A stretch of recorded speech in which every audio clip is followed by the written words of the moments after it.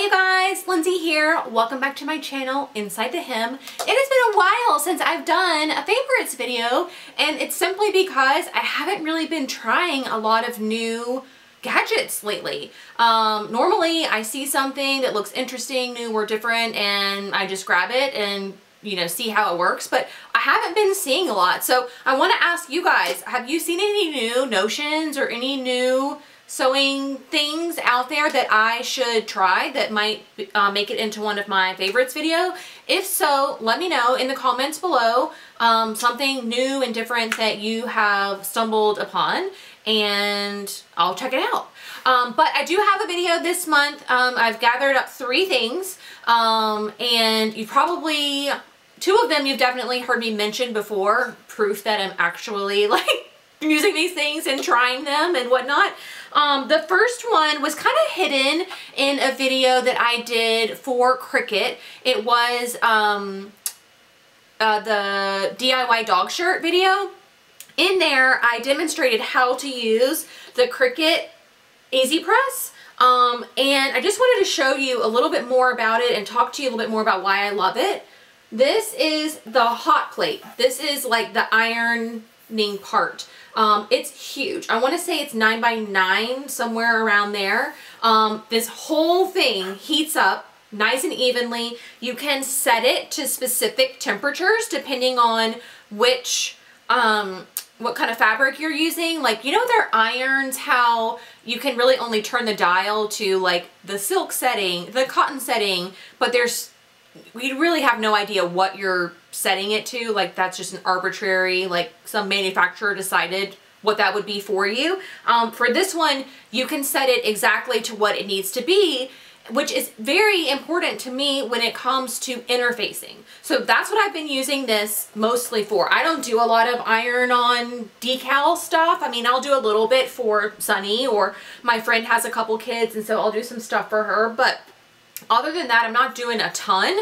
But this thing is perfect for adhering your interfacing to whatever you need, whether it's a button placket or a facing or a bow or a cuff, or I don't know, whatever it is, because you can set the heat for keeping in mind the fabric and keeping in mind the type of interfacing that you're using too. A lot of times on the interfacing instructions, they'll have like a specific temperature to try and set it to, and you can do that with this. So it's just been, it makes interfacing a breeze. I mean, you just set the temperature, you set a little timer to like whatever the instructions say, and you just set it on top. And for a lot of the facings that I've been doing, this humongous plate covers the whole piece of interfacing. So it's none of that like leave it on there for however many seconds and then move it, and then you're like making sure you didn't miss a piece or miss a spot or anything like that. This eliminates all that drama. So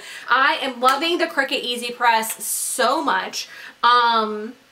So I thought I would mention it in my favorites because it really is one of those things that I wasn't sure as a garment sewist how much I was really going to use it, but I have used it a lot. With anything that I've had to interface, this sucker's come out. So check out the Easy Press. Where can I put this? It's not very light, which is good because you don't have to like press down very hard. It has a lot of weight in it already. The next thing is another video that I did for perfect sleeve plackets. This thing, you guys, doesn't look like much. Actually, you can't even see it at all. Can you even see that? I should have had some white paper or something. Can I use one of these? That's not much better. Well, a little bit better. This is the sleeve placket template from Luna Graphics Co. If you haven't seen that video on how this thing works, I'm going to link it up here so you can click on this little eye with a circle around it, and it'll take you to that video so you can watch. If you've ever done a sleeve placket, then you know how kind of tedious they can be with all the different marking points you have to do and the folding and the others. And then there's also, like I mentioned in that video, patterns that just like skip that. They're like, no, let's just throw some bias tape around a little opening and call it a day. Well, no, like I really want nice sleeve plackets, and this is going to give you those every single time really, really easily.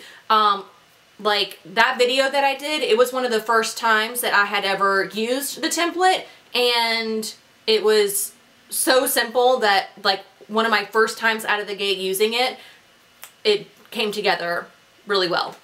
So check this out. She has a coupon code still available, Lindsay20, Lindsey 20, for 20% off, and from what I hear, it's working on your entire purchase. So I know I have mentioned some of her other things as favorites before. The curve runners are awesome. I have her like curve ruler things. I don't know all the technical terms. I'll leave a link in the description box to her store so you can go check them out. But honestly, I've loved everything that she has come out with, and I can't wait to see what's next. I've been trying to plant little seeds for like a half hidden button placket. Wouldn't that be awesome to like not have to like be so, I don't know, that can be just as confusing and tedious as the sleeve placket. So if she could do a template for that, then she could definitely do a template for a half button up, right? I hope so. So we'll see what she ends up with, but she's super, super nice. She's a great small business on Etsy. So head over there and support her if you're looking for any of these like fun acrylic tools. The curve runners though, seriously guys, are awesome.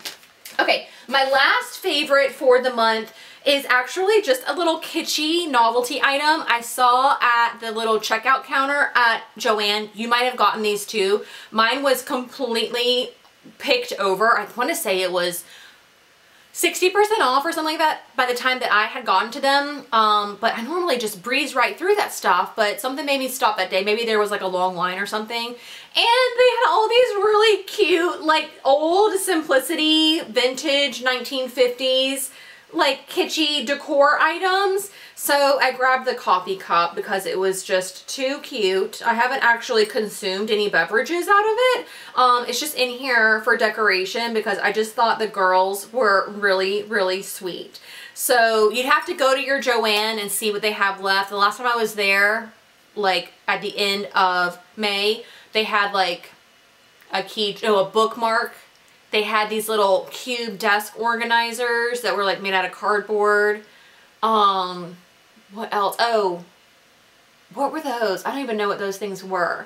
But at one point they also had like clipboards and, gosh, I can't even remember. Boxes, like empty decor boxes that you could obviously put stuff in.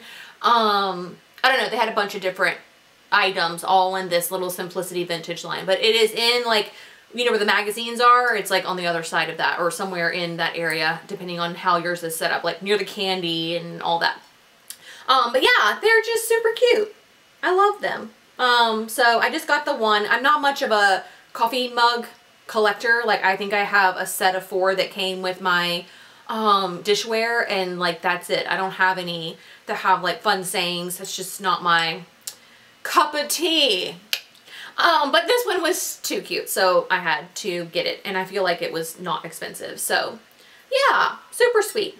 So those are my favorites. Quick and easy video for my favorites this month. But in all honesty, you guys, let me know if you've seen something that I've just missed somehow that I need to try, and I will absolutely try it.